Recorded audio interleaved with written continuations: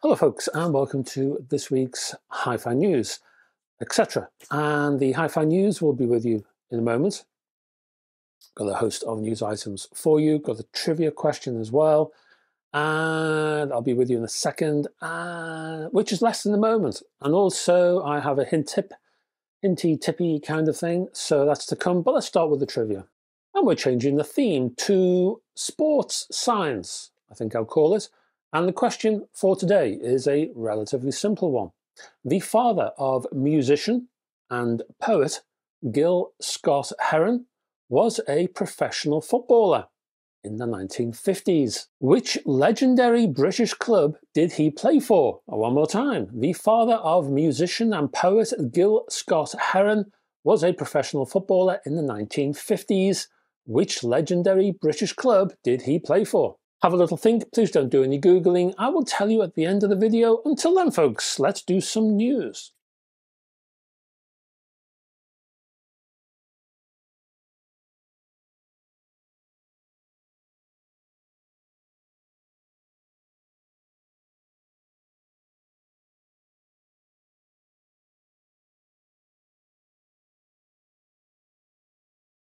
And we'll begin with Leema and the Neutron and the Graviton. Well, Leema Acoustics has finally unveiled its brand new quantum range. Now, they've produced the odd product here and there, but it's been quite a while since they've done a complete range, probably over 10 years or more. Anyway, the new quantum hi-fi range has been entirely designed, engineered and built in the Welsh Pool factory in Powys in Wales, overseen by Leema Acoustics co-founder and ex-BBC sound engineer Lee Taylor. The quantum, well, the range borrows heavily from the company's flagship Constellation series. It's been repackaged to improve affordability. The casework is simpler, single transformers replace multi-transformers, and the board assembly has been simplified. The majority of the PCB components are shared with the Constellation series, even so,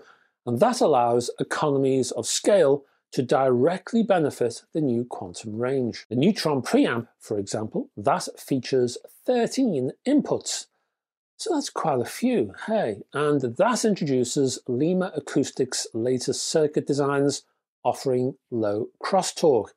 It includes a switchable moving magnet and moving coil phonostage based on Leema Acoustics' own design. There's also an ESS 24-bit 192 kHz USB DAC, a dedicated headphone amplifier, plus a bare brown analog volume control. Now, those inputs I mentioned, they include 4 RCA pairs, there's an XLR pair, phono preamp pair, 3 opticals, 3 coax sockets, and a USB. Outputs, they include a fixed level record, 2 dedicated subwoofer ports, a headphone amplifier, plus a 12-volt trigger.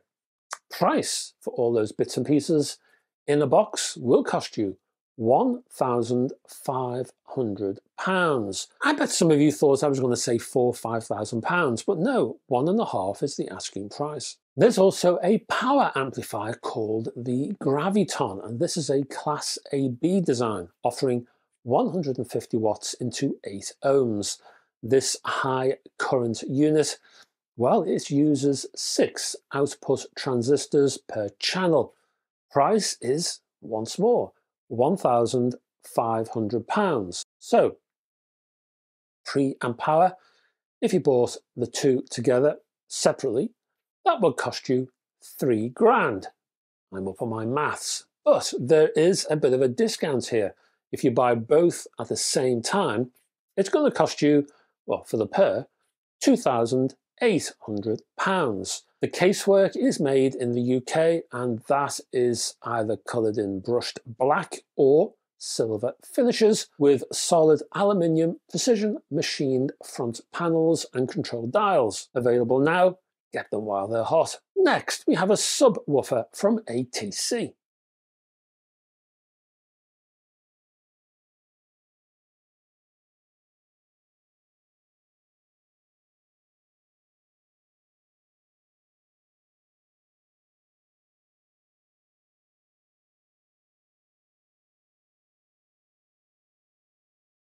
The ATC, and ATC, in case you don't know, stands for Acoustic Transducer Company. ATC, they have the so-called C4 Sub Mark II that uses a new proprietary 12-inch SS75 314 SC sub-bass driver. And there's a name that trips off the tongue. Hey, that's powered by a newly developed 300-watt Class AB amp design. Both of these elements are hand-built and installed within a substantial cabinet at the company's Stroud-based production HQ. ATC, well, they use a short coil, long gap configuration surrounded by a 6-inch, 150mm N48M neodymium magnet, the most powerful magnet the company has ever used. The redesigned motor system features a new rubber roll surround, there's a new spider, a high flow motor venting for low noise, and also compression. This subwoofer offers 2 balanced line inputs for stereo or AV home cinema systems, while 2 balanced outputs are available to feed partnering speakers or to daisy chain multiple subs. The C4 Sub Mark II 70-litre cabinet uses 25mm, that's 1-inch thick panels and heavy bracing. It's available in standard cherry, black ash, walnut and oak real wood veneers, as well as satin black and satin white finishes, or in premium rosewood, European crown cut walnut, which is a first for me, gotta say, Burr Magnolia, and Pippi Oak, which is another first. I'm educating myself today. These are all real wood veneers with the option of high gloss over veneers and black white lacquers, piano lacquers, I should say, also available. Price, well, it's all about the finishes, I think. Standard finishes, £3,990 for your sub. Premium finishes, well, we're looking at $4,750. You can add the high gloss over veneers for an extra $1,979. If you want to go piano black or white, you're looking at £6,140, which is quite a bump up from the standard finish, isn't it? I'll put a link below, contact points and all that jazz if you want to check it out.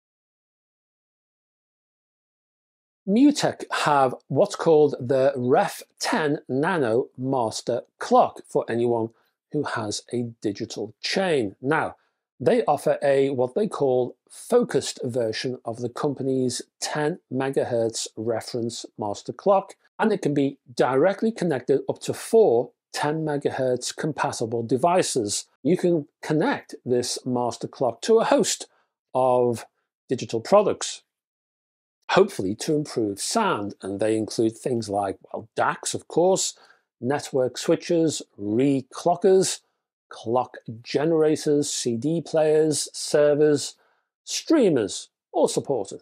Now, in case these components do not have a dedicated 10 megahertz input, and many will not, I'm sure, you can grab a MC3 Plus or MC3 Plus USB interface from Mutec to provide the necessary connection between the Ref 10 Nano and your box. Having this master clock connected to your box in the digital chain should improve things like transparency. It should enhance the clarity. Based on an oven-controlled quartz oscillator and arriving with a built-in power supply, this product features 4 galvanically isolated switchable BNC clock outputs. The Mutec Ref 10 Nano is available with either black or silver front panels, and I have a euro price only for now for this one at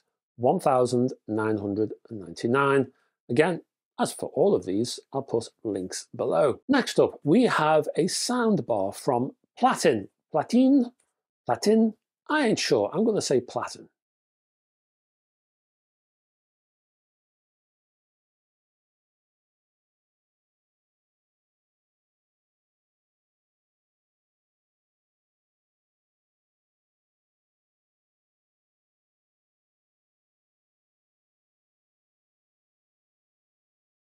The Platin Audio Milan 5.1.4 soundbar connects you to your TV via HDMI EARC, but it also uses a WeSet technology to add a wireless subwoofer and surround sound channels. WeSet supports 16-bit audio at 48 kHz, and that means 4 channels of audio, including surround and height options, plus that subwoofer. Connections include HDMI ARC or eARC, optical coax RCA, and 3.5mm auxiliary, plus Bluetooth, although I'm not quite sure what version that might be.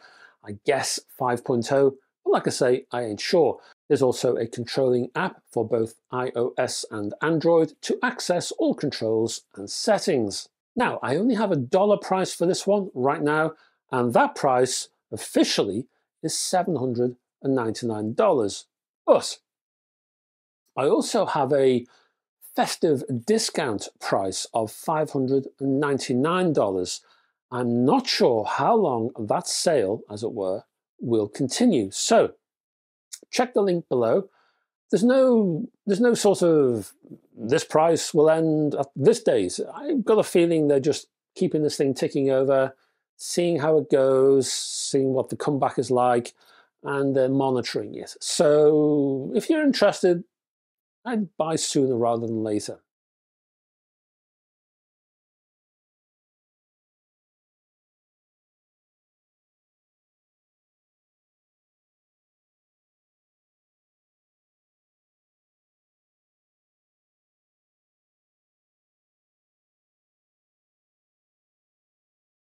Next is a CD player from Yamaha called the CD603, and it is effectively a CD disc changer. And no, you haven't stepped back into the 90s. Yamaha is actually producing a brand new CD player with a built-in 5-disc CD changer called, as I say, the CD-C603. I missed a C, didn't I? CD-C603. It uses what Yamaha calls the play exchange. So play, letter X, change, to feature a swap disc facility. You can actually swap a disc while you're playing another disc, which is useful, and I don't think was an option back in the 90s. Could be wrong. Don't think that was a familiar option. Anyway, sound also appears to be on the mind of Yamaha, thank goodness, because there is a pure direct button option on the front to bypass all the electronic gubbins inside, all that noise creating stuff. And I guess the CD changer itself will create a lot of noise and vibration, so pure direct is welcome. There's also something called laser pickup floating mechanism to provide a sense of isolation. And there's something called intelligent digital servo. Do you know what? The Japanese companies, Yamaha, Denon, Sony, Technics, they love these names. Anyway, just hit me just then. Anyway, intelligent digital servo. It's a digital processing feature, and it's there to correct tracking errors, signal errors, and the like. Now, the player in disc terms can handle CD, CDR, and CDRW discs, but it also plays WAV and FLAC files via the 24-bit 96K DAC through a USB socket. So load up a USB stick full of music and it'll play that. Prices, well, not as high as I thought it might be, actually. I haven't got a pound price. I've got a dollar price of $550 and a euro price of 599 euros. Expect the pound price to be, well, similar in that ballpark anyway. That, my friends, is your hi-fi news. Let's do a hint and tip.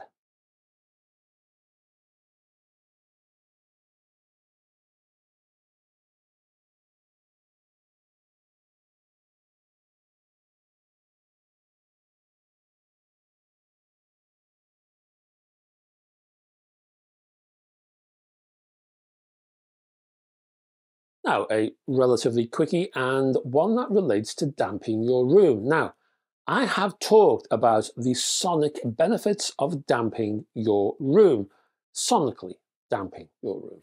And I mentioned it during my recent Moving House for Hi-Fi Users guide, and I have also a dedicated damping your room on the cheap video and text version, my YouTube channel on my website. This tip is devoted to those of you damping your room on a tight budget. Well, tight-ish. I may have mentioned this hint during the original Dampers Buyer's Guide, but I wanted to emphasize it here because, well, I'm not too sure if I originally placed enough emphasis on this particular point. One of the things you want to remove is excess echo, excess reverb. And you can hear this. You can hear this if you walk around the room and you clap your hands in different parts of the room. And that can give you harsh mid-range and screechy treble. No matter what hi-fi you've got, it will dominate the hi-fi and overlay the hi-fi with that nastiness.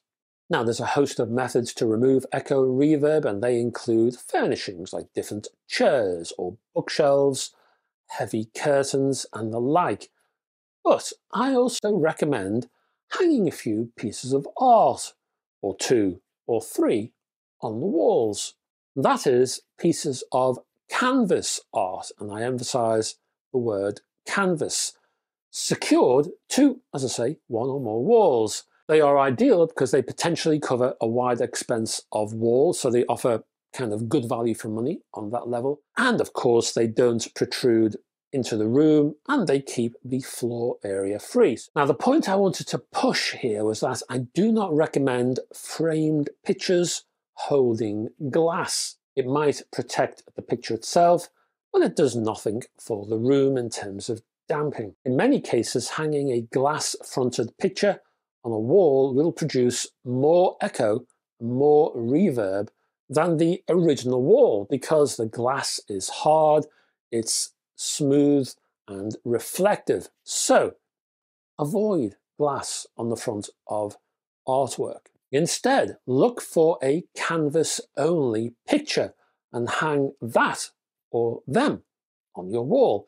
The canvas will help to dampen things a touch in that part of the room. It will soak up those sound waves, at least enough to reduce the nasty effects in that part of the room. As I say, canvas is also superior to glossy, smooth prints for a similar reason. Now, sure, canvas art is rather more expensive than a simple print.